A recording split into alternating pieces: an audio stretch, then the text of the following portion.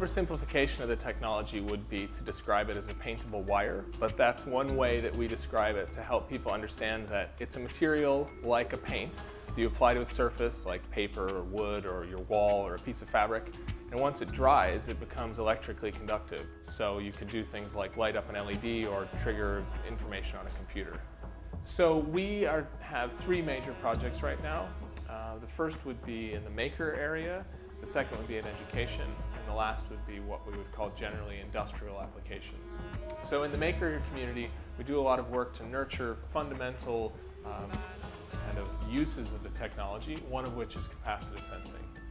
So one of the cool things about the material is that you can use it as a capacitive sensor, and what that means is that because it stores a charge, you can actually use it alongside with some programming, in this case something like programmed into the Arduino, to detect an area around it.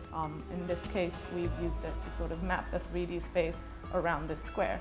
So as I move my hand up and down, it can actually read the distance and trigger some effect depending on that or on whether I've actually made contact and touched it. In the educational area of the company, we do a lot of research into what teachers need in the classroom and how they can best use our materials, and we've responded to that with a series of educational kits.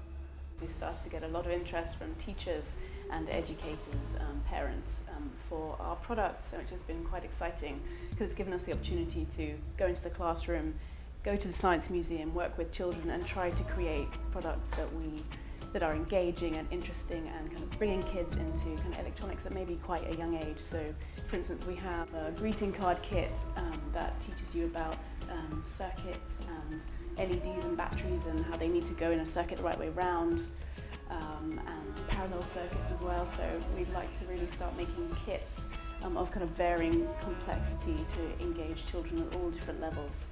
And finally, in industrial applications, we try to take the insights from the maker community and we try to apply them to specific applications like our painted light switch.